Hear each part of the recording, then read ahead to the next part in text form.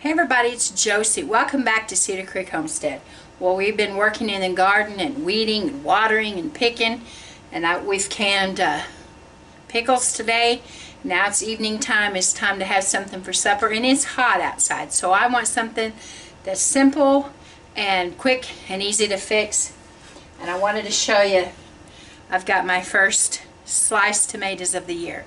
So I thought that I might have tomatoes and gravy for supper, and I'm going to kind of show you guys how I do it and what it looks like when it's done. Now, some of you have said that I'm not all that weird, that you're familiar with tomatoes and gravy, and some of you have told me the way you did it with biscuits and your tomato on top there and then the gravy, and some of you have told me about tomato gravy, and so it excites me to know that I'm not the only one in this world that knows what tomato gravy is. So I'm going to pan the camera down to the skillet and show you what I've got going on. Okay guys, now what I do is I just make a skillet of gravy. And I've got my pan drippings in here.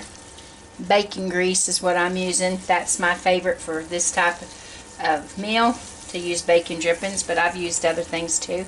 When I'm having fried chicken and I'm going to have sliced tomatoes on the side, well then of course I'll use the chicken drippings to make gravy. And I've just simply got my flour in here and the bacon drippings, and I'm letting that flour cook so that it doesn't have a raw taste, and just simply making this simple little paste. And then it's about ready to pour my milk in.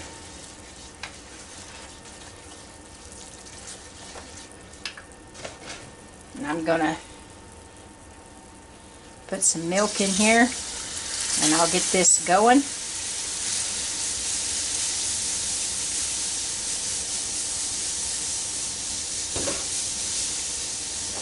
And make this good old pan of milk gravy.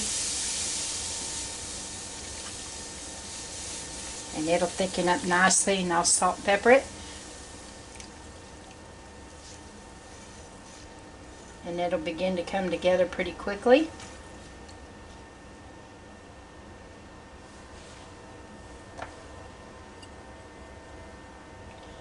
Now, salt and pepper, of course, is to your liking. I like a lot of pepper. And I like salt, but I try to watch how much salt I put in it. But I'm kind of heavy-handed on the pepper.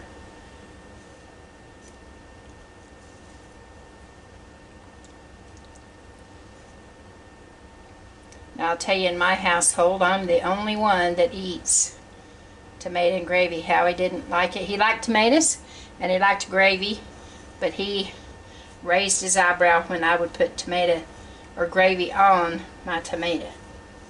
And Blade, he pretty much did everything his daddy did. Liked what his daddy liked, didn't like what his daddy didn't like. So, of course, I was the only one that got to really enjoy the tomato gravy. Now you see it's getting thicker here, and it's just about ready. I'm going to concentrate on getting this gravy ready, and I'll bring you back when I can get it poured on my tomatoes. Okay, the gravy is ready, and all I have left to do is just get those tomatoes covered, and I'll be ready for a good simple country supper. Makes me think of my childhood, and that's a good thing.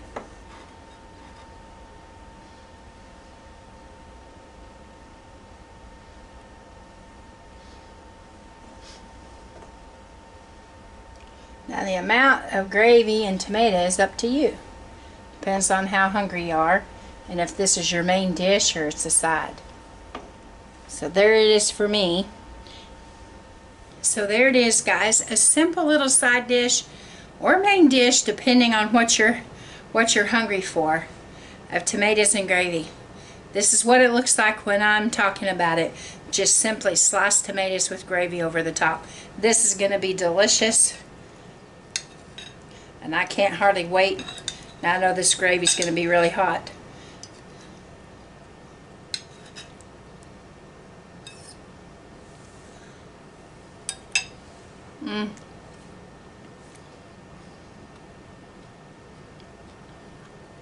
It's good, y'all. Give it a try. See if you don't like it.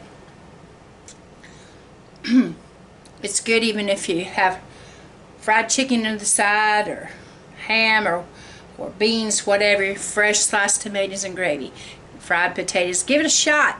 See if you don't like it. See if you don't discover something new. Well, until next time, guys, this is Josie, and look well to the ways of your household. I love y'all. I really do. And we're gone.